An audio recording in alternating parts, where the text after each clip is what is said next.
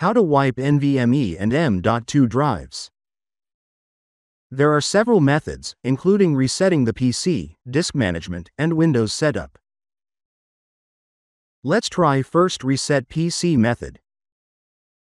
Open Windows Settings and search for Reset. Click on Reset this PC. Then select Get Started at the top. Choose Remove Everything, followed by Local Reinstall.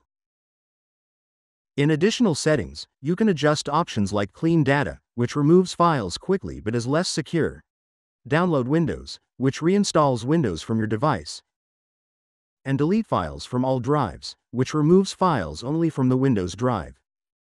Click Confirm, then Next, and let the process complete. It may take some time. Now, let's try the second method using disk management. Press Windows + R on your keyboard. Type diskmgmt.msc in the Run window, and click OK. In the Disk Management window, select your NVMe or M.2 drive. Then right-click on the partition and choose Format.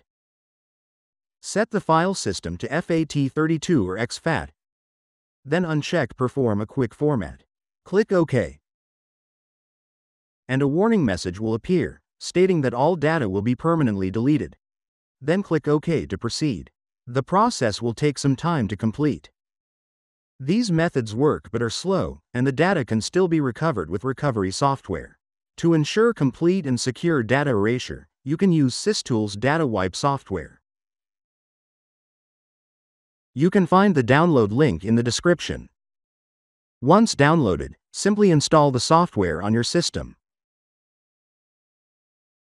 This is the interface of SysTools Data Wipe software. Select the Drive option. There are also options for pen drive and files and folders. But since this video focuses on NVMe and M.2 drive, we'll choose the Drive option. Now select the NVMe and M.2 drive you want to erase permanently. Once selected, click on Next button to proceed further. Next, choose a data wipe method. Methods with fewer passes are faster but less secure, while higher pass methods provide better security but take more time. For a balanced approach, we'll use NATO standard 7 passes.